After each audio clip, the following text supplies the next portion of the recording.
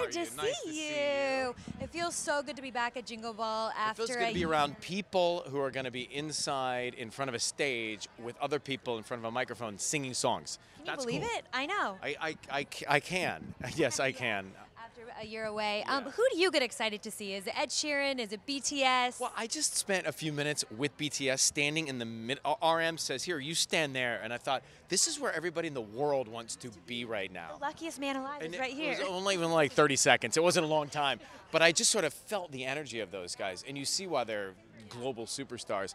And then one of my favorite personal artists, personal favorites, is Ed Sheeran. I play Shivers all the time on the radio, and I still can't get the lyrics right when I sing in my car. Well, only Ed, he's Ed. Yeah, I mean, I can't get the words right, not the key, the words. Yeah, I should have them down by now. Well, maybe you can practice with him backstage. Yeah, no, I won't do that. You won't do that to him. Your birthday's coming up. Yes. As well as Christmas. What's on the agenda? What will you be doing? It's all set. We're going to Nashville, Tennessee, my sister's house. You know, my niece is there, so it's all about my niece. We're going to make cookies and put out carrots, right, for Santa and the reindeer. Very healthy. Carrots, right. Purple carrots. She wants purple carrots for the reindeer. And an heirloom tomato. No. And then on Christmas Day, we actually make paella. Oh, wow. Yeah, we break tradition a little bit and make a paella. So that's what we're doing. Are you the fun uncle?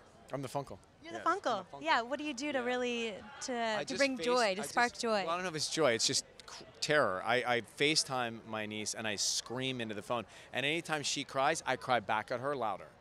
Which is when it gets her to stop crying every time. Yeah. So when she throws a fit, I throw a louder fit, and she stops. It's great. Ryan Seacrest, the baby whisperer. These are parental tips here from the non-parent. Amazing. 20 years of Idol.